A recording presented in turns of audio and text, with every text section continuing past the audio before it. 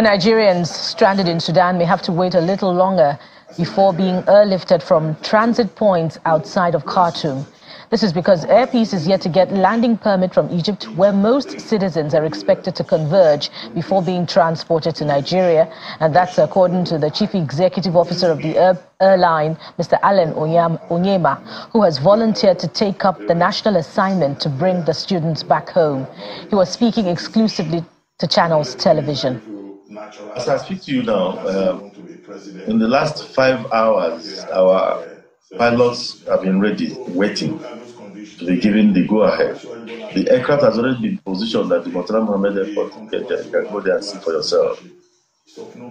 What is lacking is the landing permit from Egypt. Egypt is yet to give us the landing permit.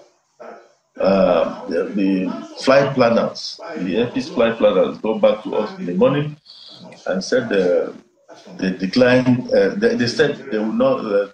They kind of declined initially giving landing permit, say until that it has to be a diplomatic approval before they could grant it. They didn't decline, but that there should be a diplomatic approval. They needed the Nigerian government. So we called on the Nigerian government to get across to them. And the Minister of Foreign Affairs is on top of his game, he's doing that.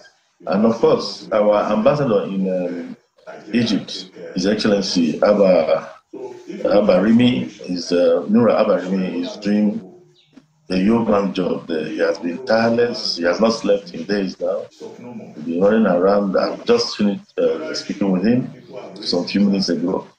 And they're doing what they have to do.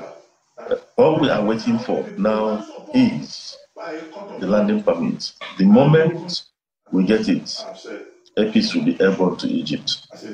And what we are doing is to foster unity in our nation, foster love.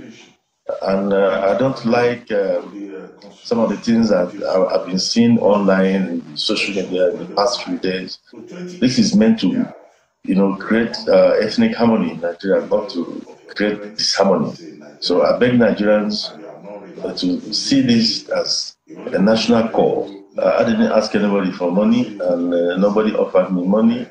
We're going out there to get our fellow citizens evacuated. However, if the numbers become overwhelming, then of course the government should set in to help offset the bill, because one man alone cannot carry it.